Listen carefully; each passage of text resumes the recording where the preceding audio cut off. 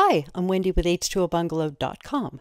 Today I'm going to share with you how to use removable wallpaper from Wall Sauce to make a large wall art piece for your home in just a few hours. Okay, so the supplies you'll need are a Wall Sauce removable wallpaper mural, a level, a pencil, a ladder. I made a frame by using 1 by 2 inch wood, spray paint, and a brad nailer. You can read my instructions and find links to my supply list on my website at H2OBungalow.com. Search removable wallpaper. There's also a link to my post in this video description as well. To position your wall mural, you'll measure the height of any items you need to work around, like a bed headboard or a lamp. Be sure you're starting with a smooth wall free from heavy texture. Use a level and mark along the top section of where the mural will start from. Unroll the Wall Sauce mural and select the first roll. Your mural will come packaged with a schematic of how many panels you have and where each one fits. The mural is made of heavy vinyl in a matte finish, and each roll is numbered starting with the number 1 for the first panel, which will start on the far left of your art piece.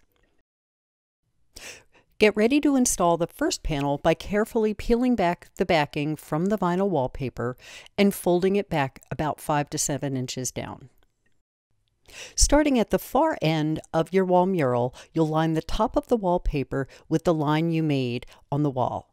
You'll press the top down firmly. Pull the backing down and press the wallpaper with your hands onto the wall, pushing out any air bubbles. Apply the second mural panel lining up the top and side seam. It's easy to reposition if needed, and you'll see the Wall Sauce mural is thick and it won't damage the mural when you need to reposition it. It works well to position the side seam first as you work your way down the panel and then press it to the wall, working the bubbles out away from the seam. Continue these steps until all the panels are up on the wall. I added a few coats of gold spray paint to the frame I made. I made this frame with PVC. Select pine would have been much better since the PVC does bend on a large scale. You can cut a 45-degree angle at each end or just butt the ends up together for your frame. Attach the frame to the wall with a brad nailer. Use your level to line up and check that your frame is straight and all the angles are square. Again, you can read my instructions and get my supply list from my blog post at H2OBungalow.com. Search wall art. There's also a link to the description in this video as well. If you liked my project, please give me a thumbs up, leave me a comment, and subscribe to my YouTube channel.